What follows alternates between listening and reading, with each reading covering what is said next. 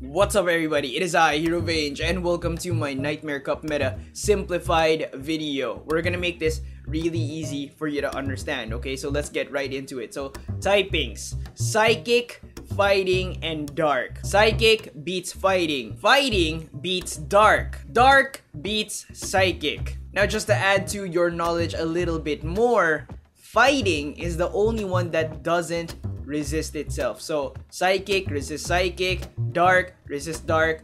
Fighting, however, does not resist fighting. It's neutral. So now let's move on to the Pokemon, and I'm pretty proud of what I was able to put up here. Alright, the moment that the Nightmare Cup was announced, I started going beyond Omega level nerd over this stuff. Okay, I started running simulations, I started studying, I started basically just geeking out. And so I was able to narrow it down to something like 3 Pokemon per type, but not really because there's these 2 utilities here. But yeah, these Pokemon are the ones that really stood out to me. They have an advantage over Pokemon of the same type, and that's why they're displayed here. That's why we're gonna talk about them. And I'm not sure if this is gonna be the meta, right? Because that's gonna evolve as the month goes on and as people find out more things and as, you know, Niantic updates the game. But I hope that listening to me describe what I found out about these Pokemon and what their advantages over the other choices, right? Because there's so many, will open up ideas for you. Now, the first Pokemon that we're gonna talk about is this evil looking Vortex with the green balls all around his face, that sick evil smile on his face. The reason why he's so happy is because he knows that the Nightmare Cup is his cup. He is the nightmare in the Nightmare Cup. Because he has the dark ghost typing, he resists almost everything in the cup. His only weakness is fairy. There's no fairy fast move yet in the game, right? There's very few choices for fairy charge attacks in the meta, and you know, bringing those Pokemon is also problematic. Spiritomb double resists psychic, resists fighting, and dark is neutral to him. So, you know, you can't really hit him with anything. Also, another important resistance is that he's resistant to poison. That's important for some dark type Pokemon that, you know, might be meta. We'll see. Okay, so let's make this really simple. The psychics, he's got that. Done deal. The fighters, depending on shielding, quite complex, right? Can beat Spiritomb. Okay, can still beat Spiritomb. So, you know, there is a light at the end of the dark tunnel. But here's the thing. They come out looking really beat up. Like, shield's gone. Single digit on the HP. So it's not a good look on them. I don't think that that's the best use for the fighters. I don't think you should sick the fighters on Spiritomb. But if you had, you know, no chance, just know that you got that. Depending on shielding, it's quite complex. Now here's the scary thing though. If you're fighting him with a fighter and he gets the buff from Ominous Wind, oh my god, it's over. Okay, he takes that matchup then. Plus, he's gonna be that much more difficult to deal with, and he's already very difficult to deal with. Now, what is the best way to slay Spiritomb? I feel like the best way is with a fellow dark type. Okay, so these guys, the people in the red. Now, the reason why the dark types kill Spiritomb much better than the fighters is because they throw neutral damage back at him instead of resisted, right? Except for Poliwrath. But the thing is, Power Up Punch in general is resisted by Spiritomb, so, you know, that's not good. Except for this guy. This guy, he's just bulky, right? He's just bulky. He's got poison in this cup, so, you know, resisted, but he's bulky. And so, the dark types actually come out on top with a decent amount left. He's very difficult to deal with. Spiritomb, the nightmare of the Nightmare Cup. Now, the next Pokemon that we're talking about is Murkrow. Murkrow, not Honchkrow. Murkrow is better. I checked, like, he's better. He has better overall matchups. The thing about Murkrow, the thing that sets him apart compared to the other dark types is he can actually beat a lot of the fighters. Now here's the thing. If you run a lot of simulations, like a lot of simulations with Murkrow versus fighters, you're gonna find out that he simultaneous KOs with so many of them. So many of them, with shields of course, right? And so, PvP IVs are gonna be very important because he kills most of them with fast attack. So yeah, you need a good PvP IV Murkrow. The perfect one is a 7, 15, 15. Memorize it, okay? 7, 15, 15. Okay, so Murkrow is gonna come out on top of the other dark types because he can actually handle the threat. Now he's got the psychics, except for Xatu. The reason why is because it's kind of like a bigger bird versus a smaller bird type of thing, you know? This guy is a bigger bird compared to Murkrow. He can't handle it. It's nothing about like psychic dark type of thing. It's really big bird versus small bird. Now here's another awesome thing about Murkrow. Murkrow has Spiritomb. We just talked about that like a couple of, right? Remember? Right, okay. Murkrow also has Shiftry. And so yeah, keep an eye out. 7, 15, 15, okay? Okay. Now with Shiftry, he's really easy to explain. He's a charge farmer, okay? The matchups in green, plus there's more, right? The matchups in green, you can charge farm. Lucario is still pretty good. Pretty good, okay? What does he have over the other fighters? Well, he's steel. And because he's steel, he's got a lot of resistances.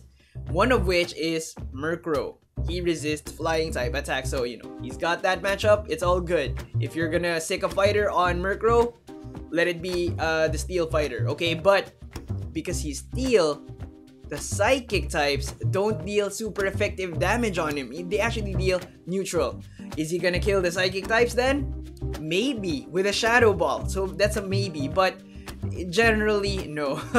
But he has that, right? So he's got the resistances, he's got shadow ball. Now the problem with him is he gets bullied by the other fighters, but you know, he does have those outside matches, right? Poliwrath with the Legacy Mudshot is going to be a power-up punch machine gun. It's just gonna go and go and go and go. It's the fastest power-up punch in the metagame right now, and so yeah, definitely worth looking into. But here's the thing, if you have Mudshot, you're gonna lose against Murkrow, okay? Just know that, okay?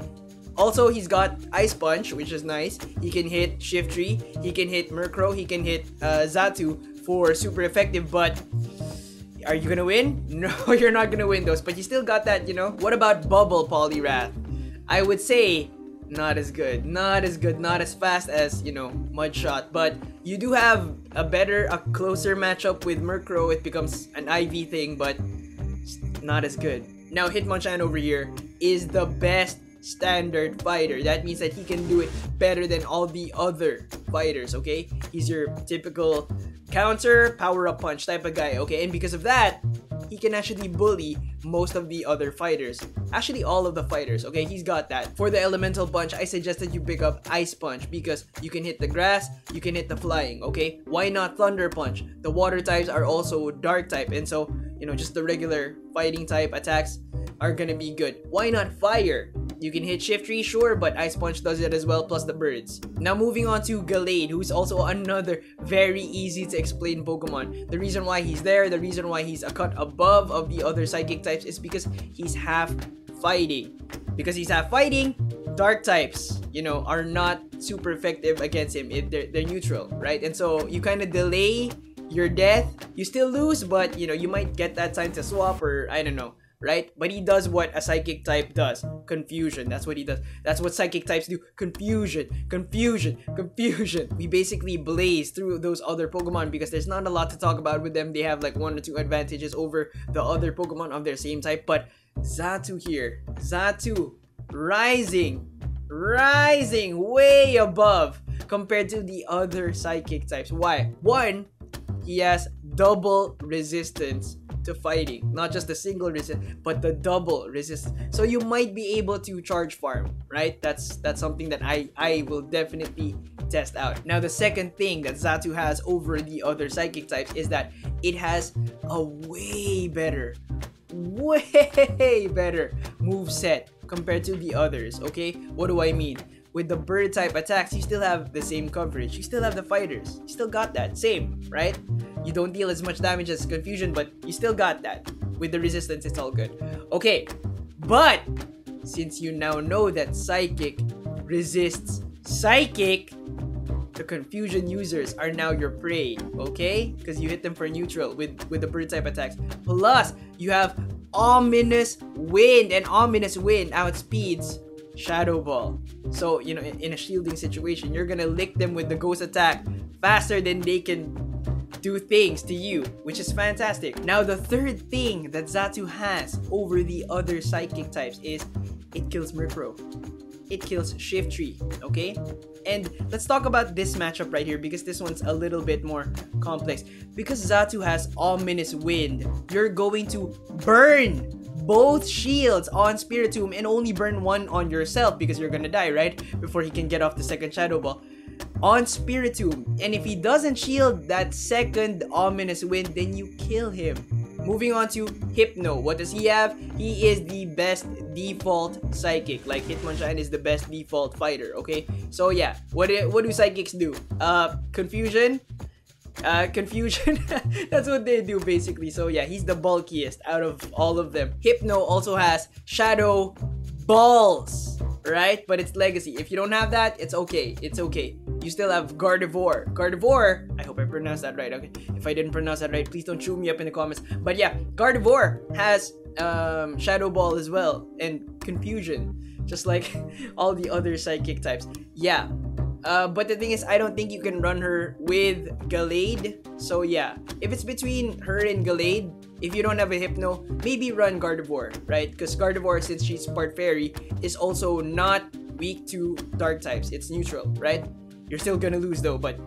And also, if you have Mr. Mime, he's also part Fairy. He also has Confusion and Shadow Balls. So, you know, there's a lot of options. You don't have to go for the Legacy if you don't have it. You know, funny thing though, even though Psychic is linked to the mind, it's kind of like the most mindless gameplay there is in all of Pokemon Go PvP. It's just like Confusion, Confusion, Confusion. Is my Shadow Ball done yet? Moving on to the utilities. This guy is for Acid Spray. Acid Spray is a fantastic move with Poison Jab. You can actually charge it up pretty quickly, okay? So Acid Spray away and enjoy. He does the job of a Dark type as well, alright? And so, the last Pokemon is Raichu. Chocolate Raichu. Chocochu, okay?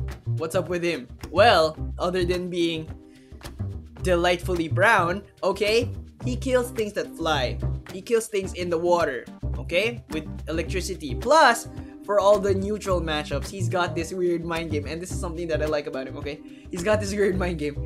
With Spark, you actually charge up pretty fast, right? And then you have Thunder Punch, okay? And Wild Charge. Which one is it? Which one is it? Is it are you gonna shield? Or nah? Thank you so much for watching. I hope you guys enjoyed. You can take a screenshot right here. Remember to leave a like, comment down below. What do you think of my meta simplified guide? Do you think it's pretty good, accurate, or do you think I missed out on something? Let me know down below. Subscribe if you haven't yet, ding that notification bell, and I'll see you on the next one. Bye guys!